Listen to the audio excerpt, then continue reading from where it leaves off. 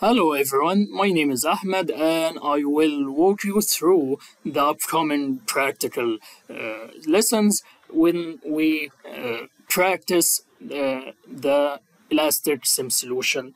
And we will start in this lesson by solving this machine that exists on TryHackMe. It's called Itsy and it's regarding some malicious activity that is running in an environment that has the Elastic SIEM solution, and we will explore the Elastic SIEM solution and learn the most important features in it and how we will investigate this case. So let's begin.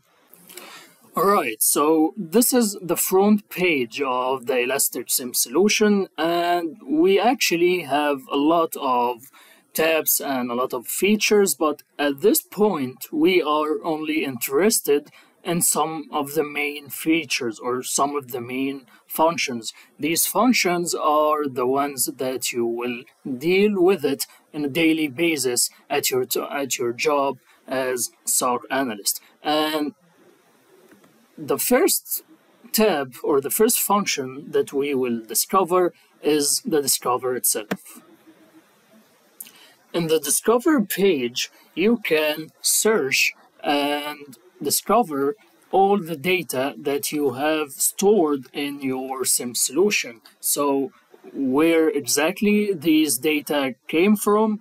These data are the data or the logs that are collected from all the assets in your environment. So for example, if you have an endpoint, whether it was Windows, Linux, or you have certain network device, you have a firewall, all the assets in your environment should send their data and their logs to the SIEM solution, and the SIEM solution store all of these data and provide you through the Kibana component that we talked about earlier with a way to search and filter and visualize all these data. So if you want to search for a certain log in your environment, if you want to search for a certain behavior or patterns, or you are, for example,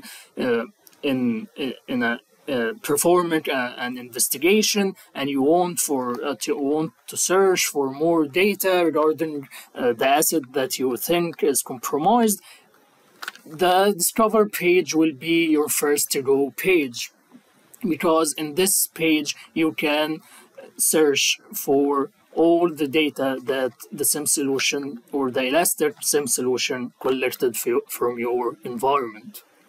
So let's explore what we have here. So the first thing or the first section of this page you can find is the search field. And here you can search, as we said, for any logs or any data you want to from your environment.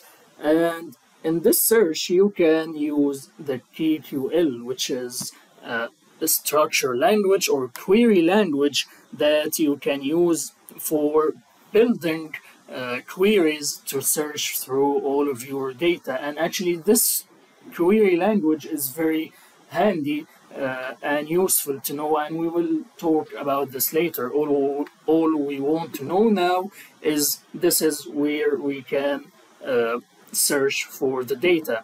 Another part of this page is the time frame. So this time frame or this value in the time frame will determine the range or the time frame of the data you want to show. For example, here the default is the last 15 minutes, and you can find that there is no result because this is actually a dead environment, which means there is no data sending to this SIEM solution right now. So there will not be any data in the last 15 minutes. But we can change that, and we have many options to control the time frame. For example, we can make it for the last 1 year, and also there will no data because the data stored here are longer than 1 year, so I will make it for example 5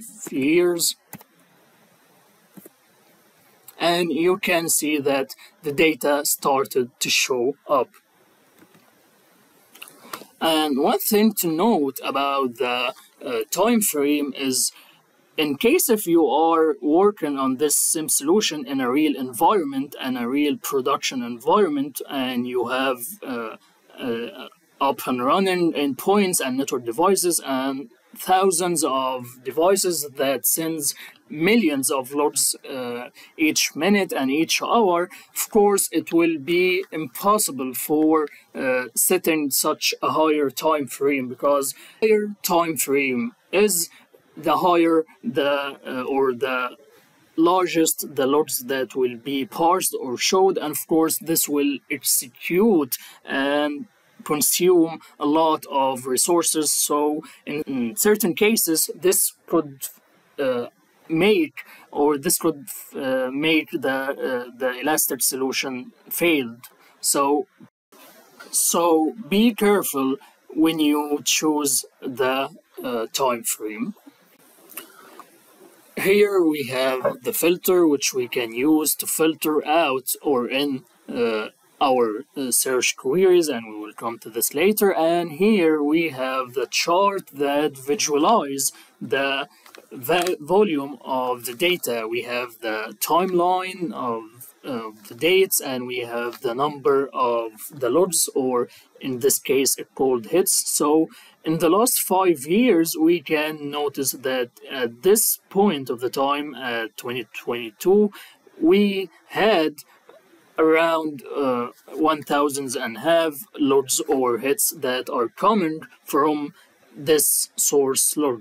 And in a real environment, this source, you will find multiple source logs depending on on the deployment of the solution or the Elastic, and depending on the log sources you have. But in this, as I said, this is not a real production, so we have only here an index or a certain logs that called connection logs, and we have this number of these logs. And if we scroll down,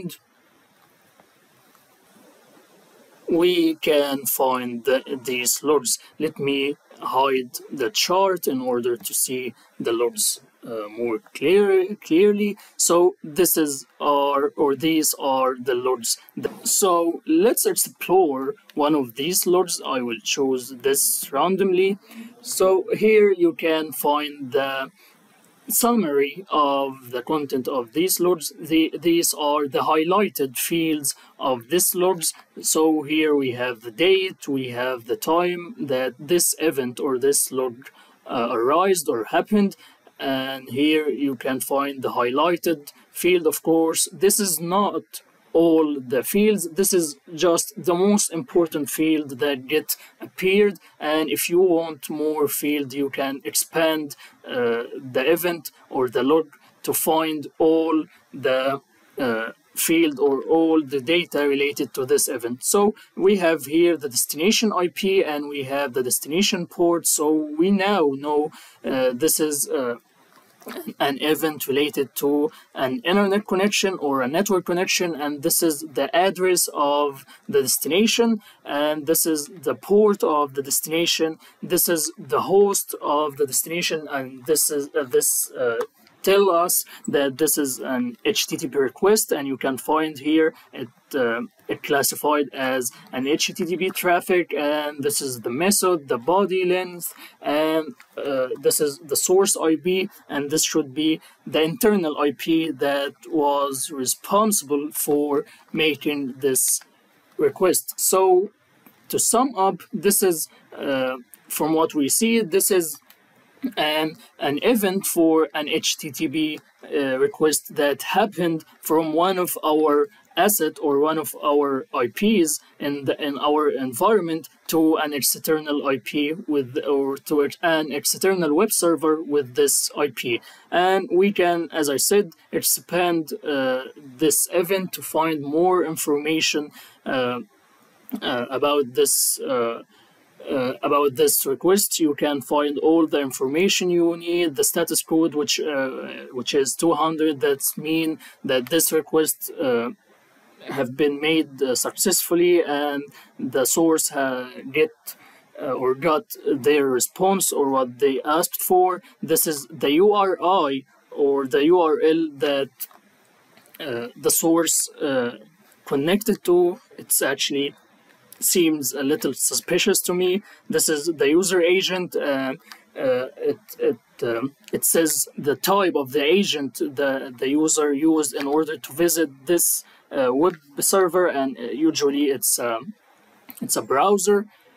So these are the data that is related to this event, and as I said earlier, this event happened in part or in a part of our environment, and some device that is responsible or that we configured to push and send these data to Elastic have sent it, and Elastic stored this data, and now we have the information about this web request.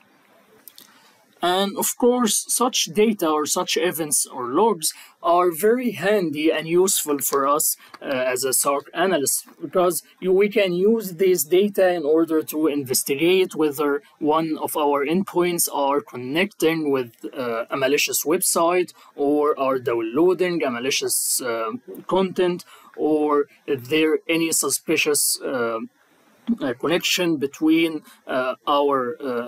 one of our endpoints and a server, an internet server that known as malicious. So all of these data we can exploit in order to investigate such cases. And actually, in this certain scenario, we have among these logs, we have some sort of suspicious and malicious behaviors that is going on among all of these events. And in the next lesson, we will try to discover these behavior, and we will utilize the search queries and filters to investigate this behavior.